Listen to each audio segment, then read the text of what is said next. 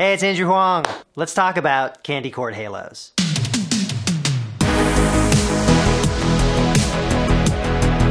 So these are fun little light up cables for modular. You can use them anywhere where you'd need a mono 8th to 8th inch cable, but they are optimized for modular in that when you put modular level through them, they light up to reflect the voltage.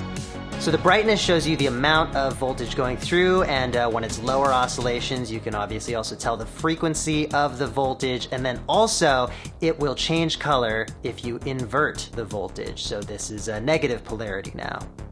So this was an idea I brought to the Irish company myVolts. They do a lot of cool little synth accessories, like they make the rip cord that allows you to power a lot of small synths off of a USB power bank. I'm really excited to be collaborating with them. You can order these now, they're ready to go. We figured out all the manufacturing and everything, but we are doing it on Kickstarter because we have some ideas for how to take this concept further, so check out our stretch goals if you're interested in that. They're super helpful if you perform in dark environments. Of course, they also make a really fun light show, and also you can just use them as a quick visualizer to see what's going on at an output or check that it's live. Thank you so much if you're able to share about this project or support it.